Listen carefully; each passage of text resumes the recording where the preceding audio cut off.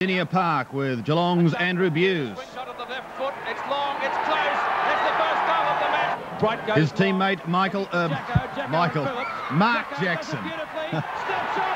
Close. A goal. Great play, Jackson. Collingwood youngster Russell Dixon. Hold the mark. It hits the deck. Here's a go for Dixon. Snaps. He's put it through, I think. Yes. Yes, a goal by Dixon. Back to the Cats, here's Neville Bruns. Great recovery. He recovers well, spins out of the back beautifully, and that deserves a goal. It is a goal. Staying with the small men, but this time Carlton's Rod Ashman. Charges in after it. Fires at the goal. Good That's goal. a great effort by Rodney Ashman. A beautiful goal. Also amongst the goals was Carlton's David Rees-Jones. Jones picks up on the left foot, shoots toward goal, and the umpire watching it go overhead. He does.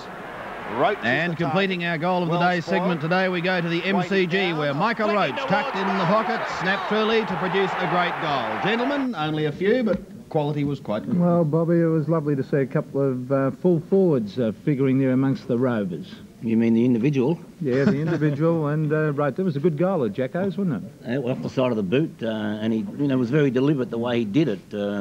Some people would have gone for the left foot, but Jacko decided to kick it off the side of the boot. But there were some very similar goals, and I was more impressed with the ones under pressure. Michael Roach from the boundary line was a great snapshot.